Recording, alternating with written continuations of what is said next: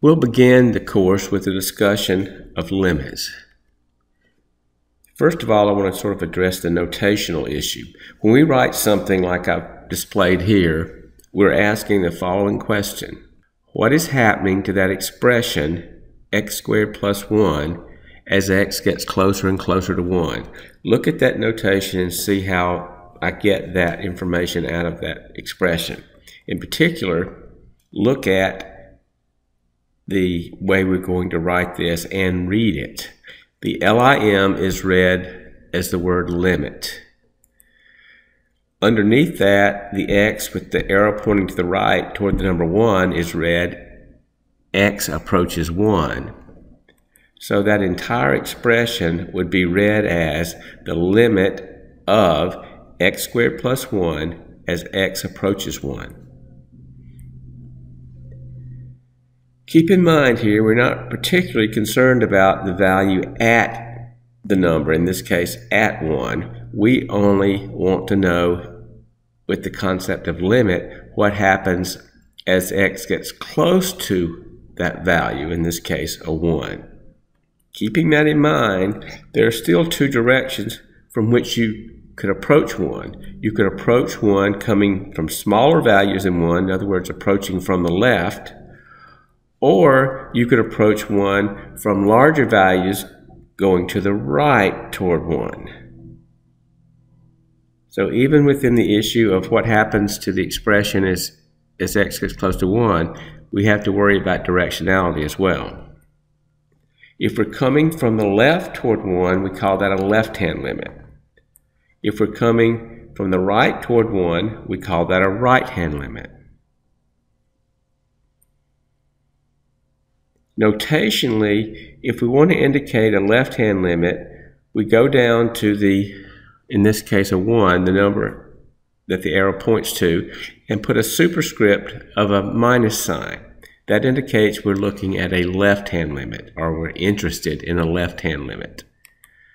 On the other hand, if we're coming from the right, we use a superscript of a plus. So negative doesn't mean negative number.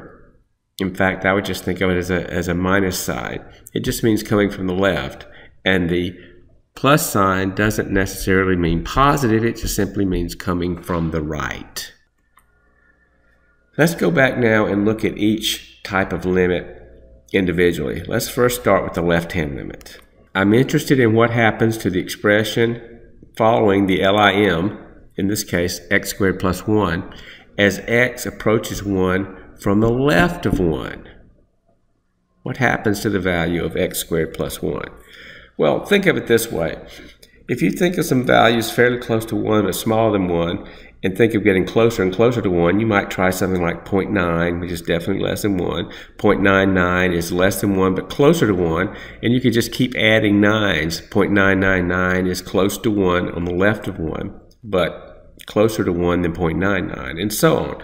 And if you look at that and make a chart and compute these values, for every x value, starting with the 0.9, if you plug in and do 9 squared plus 1, you'll get about 1.810. If you plug in 0.99, again, your calculator is very useful here, you'll get about 0.19801. And if you put in 0.999, square it and add 1, you'll get about 1.9988001. It's sort of easy to see that those values, as you're squaring them and adding 1 to it, are getting closer and closer to the number 2 as x gets closer and closer to 1. You see the pattern emerging. When that happens, we simply say that the left-hand limit of that expression is equal to 2. It's the thing that the values of the x squared plus 1 approaches as x gets close to 1 from the left. Now let's do the same thing with the right-hand limit. This time we're approaching from the right, so we're taking values bigger than 1 but getting closer and closer to 1. So you might get something like, and again I'm moving from right to left here when I'm reading them off, 1.1, 1.01, which is still to the right of 1 but closer to 1 than 1.1 is, or 1.001, which is still to the right of 1 but closer to 1 than the other two. And you could keep inserting zeros and getting as close to 1 as you like. If you do the same thing, play the same game, make a chart and calculate, if you plug 1.1 in, square it and add 1, you'll get about 2.21.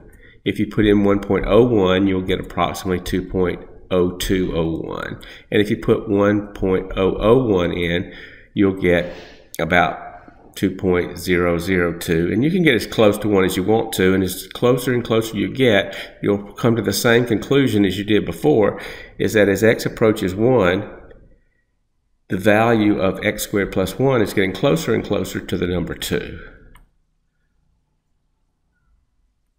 So we say that the right-hand limit as x approaches 1 is 2 for that expression. That's what we mean by left and right-hand limits. Now let's take out the particular numbers. I started off this with a particular example, but let's get rid of those. Instead of putting in x squared plus 1, let's just use any random function f of x, some unspecified function f of x. And I used 1 as what x is approaching, but it could be anything. Let's just use the number c, and the limit itself we'll call a. Now notice I said that both limits were equal to a. That mirrors what we did in the last example, where both the left and right hand limits came out to be 2. So I'm trying to mirror that situation without using particular numbers. So if you calculate the left hand limit for some function f as x approaches c from the left, and then you calculate the limit of that function as x approaches c from the right, and they both come out to the same number, we just called it a, then that means that the left and right hand limits are equal to each other. And once you know that they're equal, there's really no need to distinguish from the left from the right, because it's true in both cases. You can just drop the superscript minus and plus and just say the limit itself of x squared plus 1 as x approaches 1 is just that number a. Just like before we said the answer was 2 if the left and right hand limits are equal. So I'm just trying to generalize here and take out the particular values to show you the general idea.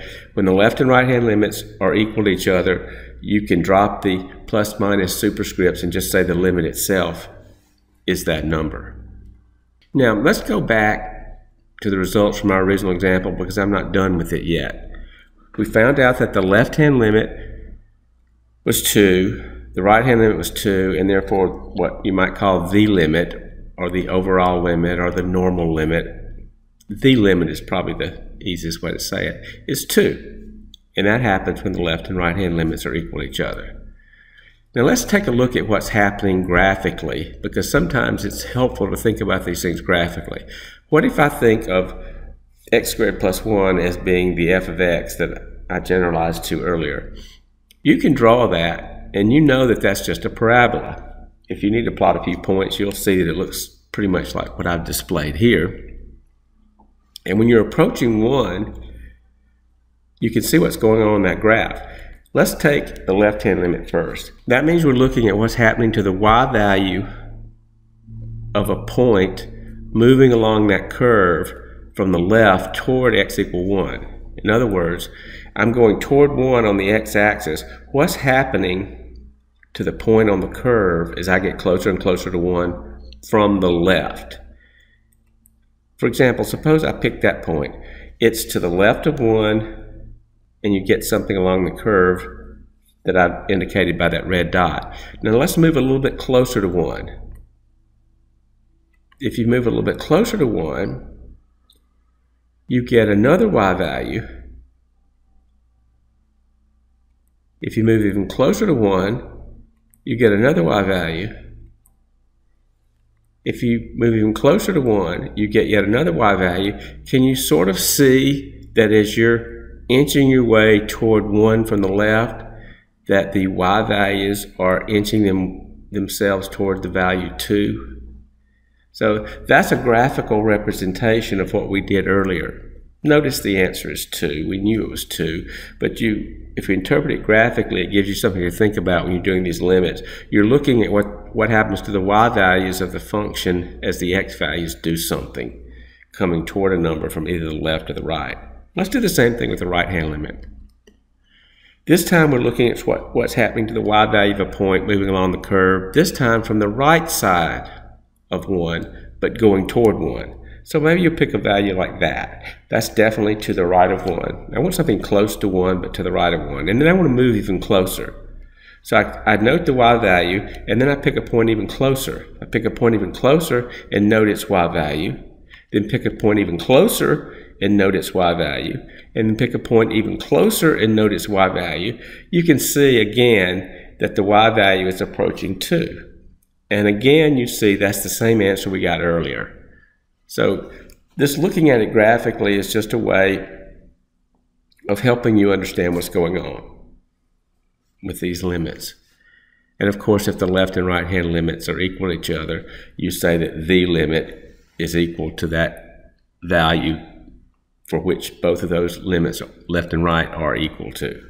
So here we would have, because the limit of x squared plus 1 as x approaches 1 from the left is 2, and the limit of x squared plus 1 as x approaches 1 from the right is 2, then the limit of x squared plus 1 as x approaches 1 is 2. So it's a graphical way of looking at what we did earlier strictly algebraically. And this sort of summarizes everything. Approaching from the left, left-hand limit. Approaching from the right, right-hand limit. If the left and right-hand limits equal to each other, then you have the overall limit, or the limit. Here's something that's going to be very much worth noting when you're doing your exercises and assignments. That function x squared plus 1 that we've been working with is just a particular instance of a polynomial function. In other words, powers of x, terms consisting of powers of x. 3x squared plus 5x minus 7, anything you can make up with powers of x strung together.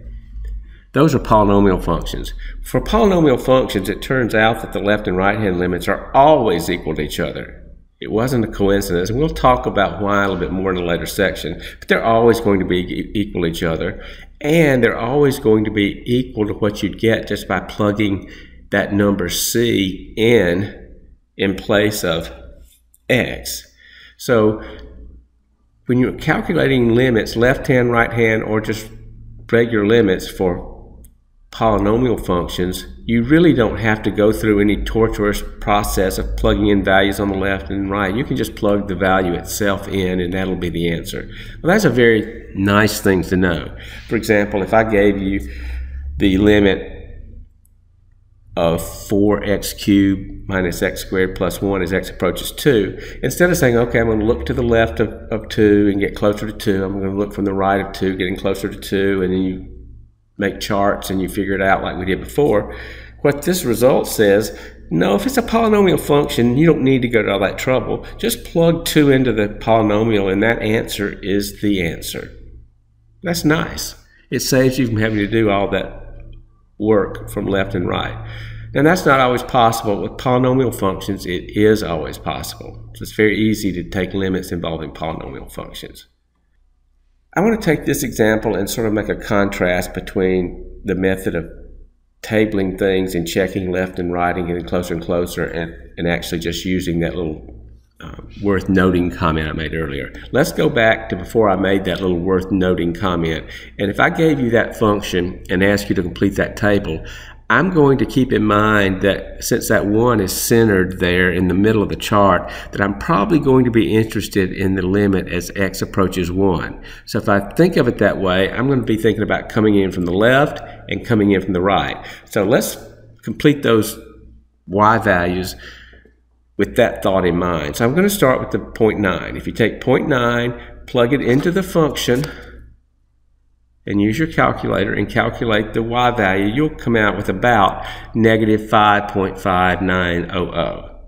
And then do the same thing. You're getting closer to 1, do 0.99. If you do that calculation, you'll get about 0.5. You'll get about 5.9599. And then if you move even closer to 1 on the left and get put in 0.999 and do the calculation, you'll get about negative 5.9960. That suggests that the left-hand limit is going toward -6. Now let's come in from the right. So if I start from the far right, plug 1.1 into this function again and calculate, I'll get about negative 6.3900. Then if I move to 1.01, I'm getting a little bit closer to 1 from the right, and calculate, I'll get about negative 6.0399. And finally, 1.001 plugged in and calculated gives me about negative 6.0040. And again, that suggests that as you get closer and closer to 1 from the right, you're getting closer to negative 6. The idea of a limit doesn't really depend on there being a value at the point you're approaching, but since there is for a polynomial function, I'm going to go ahead and calculate it. Well, actually, there's a secondary reason as well, but even if there weren't a secondary reason, I calculate it because I can. That limit doesn't even have to exist. But in this case, if you plug a 1 in, you will get negative 6. And because the left and right hand limits are both equal to negative 6, you can say the limit itself for that function is negative 6. Now that's how we approached it when we started this discussion. But now let's go back and incorporate that comment I made about polynomial functions being easy to calculate limits for. Because what I said is if you have a polynomial function, you don't really have to do all these table values and go from left and right. You can just plug in.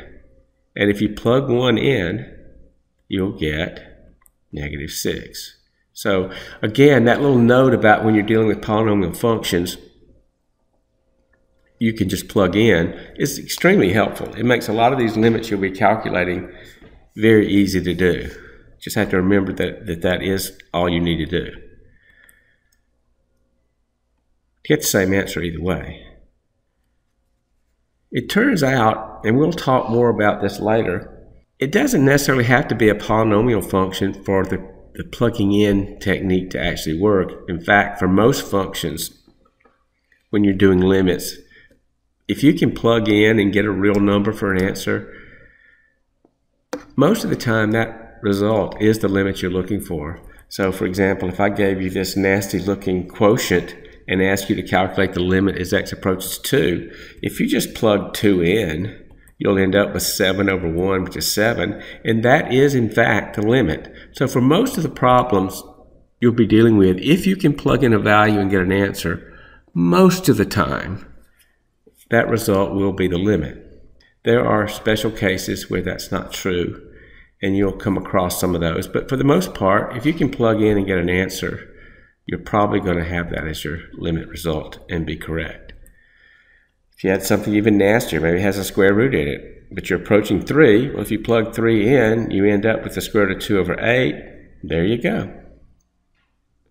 How about this one? The limit as x approaches 1 of the expression x squared minus 1 over x minus 1. This time you plug in a 1, and uh-oh, something happened. You got 0 over 0. Well, that's not a real number. So what does that mean? It turns out a 0 over 0 is an indication that you can simplify that expression further before you plug in the limit. So anytime you try to plug in and get 0 over 0, back up. It's telling you that you can back up and simplify the expression before you move on.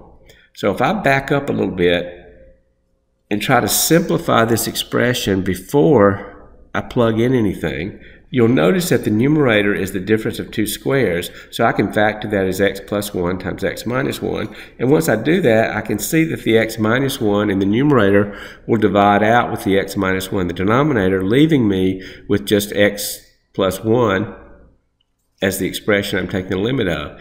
Now if you plug in the 1, you get a perfectly good answer of 2, and that is the correct answer. So that's nice. This plugging in works quite often. It saves you from having to go back and do left and right hand limits, and that should always be your last resort if there's some other way to do it. Here's another one. What if I give you the limit of x squared over the quantity x minus 1 as x approaches 1? Try plugging the 1 in. This time you get 1 over 0. Well, having a 0 in the denominator is always a problem. But before, if it was 0 over 0, it flagged it for being simplifiable. But if it's not 0 over 0, but it's something else over 0, that's an indication that the limit does not exist. 0 over 0 is an indication that you can go back and simplify and get rid of the value that caused the division by 0 and still get the right answer for the limit.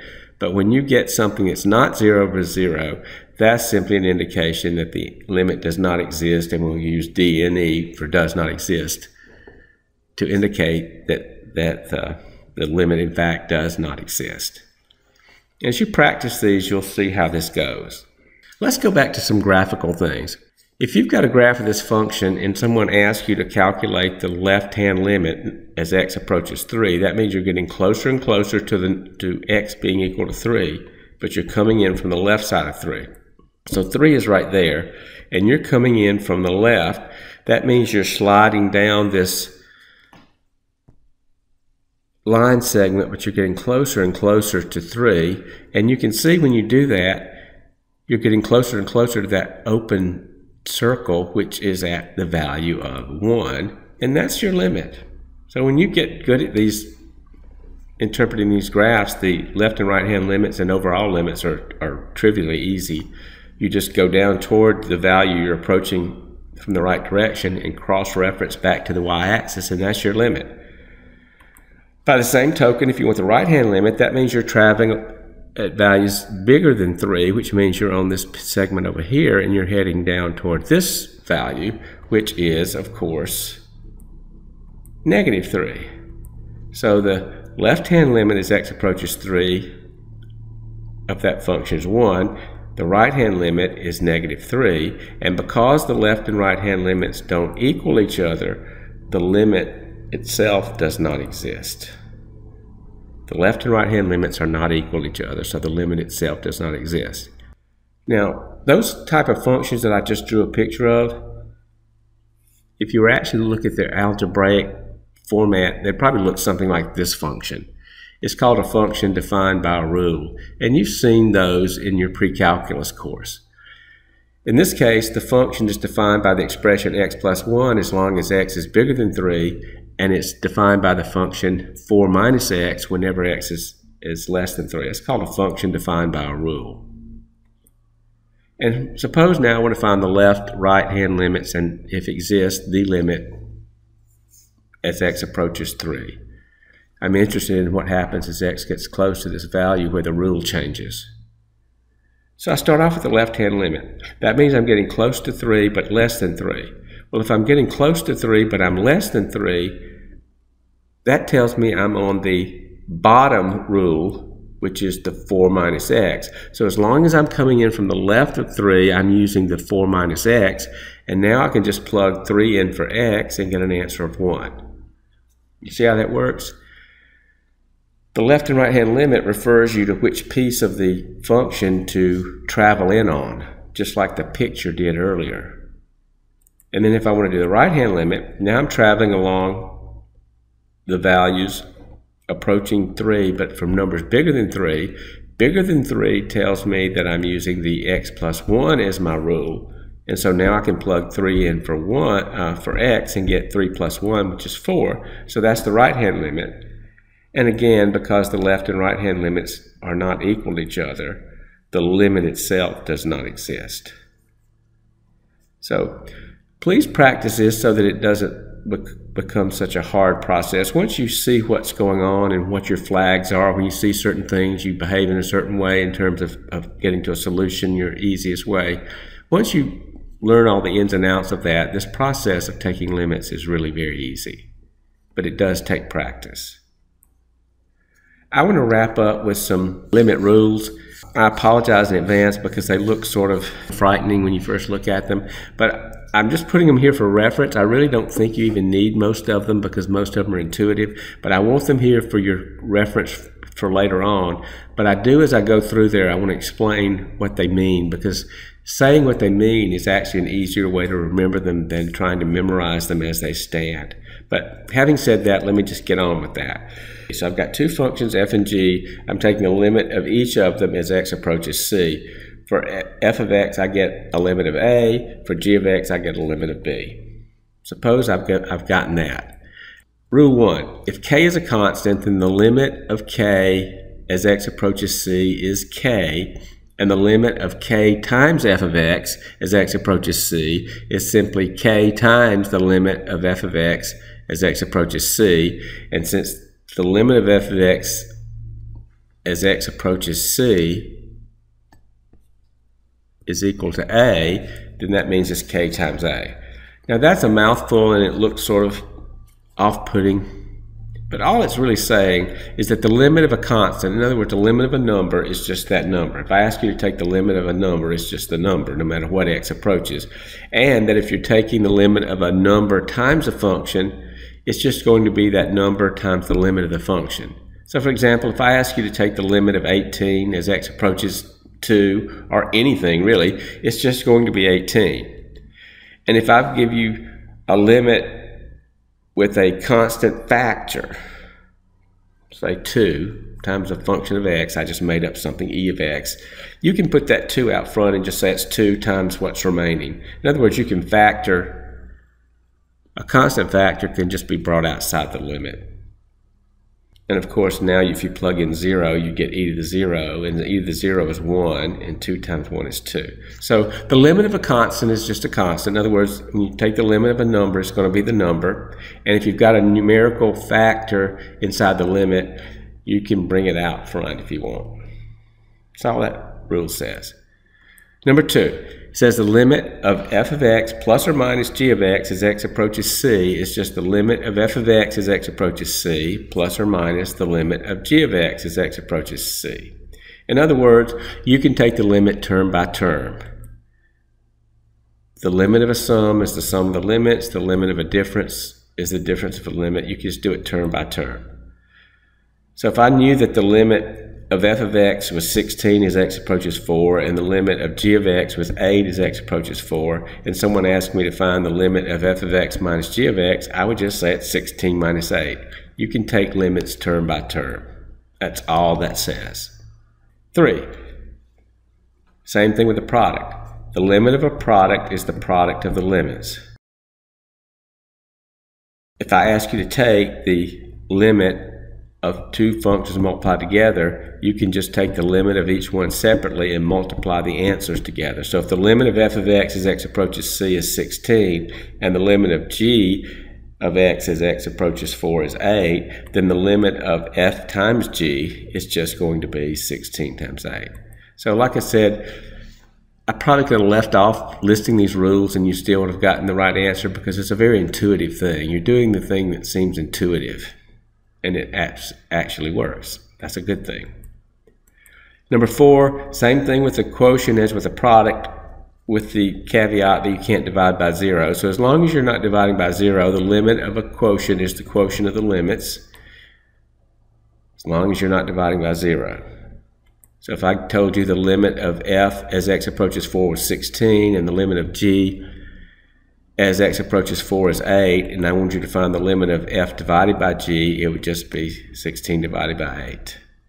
Again, very intuitive. And the last one is the one we've been using already. If f is a polynomial, the limit of f as x approaches c is just what you get by plugging c in. And we've been doing that already. I just threw that in there for completeness. So you need to practice. Most of this stuff's intuitive. There are times maybe where you actually need to do a left-hand limit, right-hand limit by plugging in values and looking at what's happening to the result. But most of the time you can figure it out using some of the tricks or some of the results that have been presented here. But the key is to practice a lot.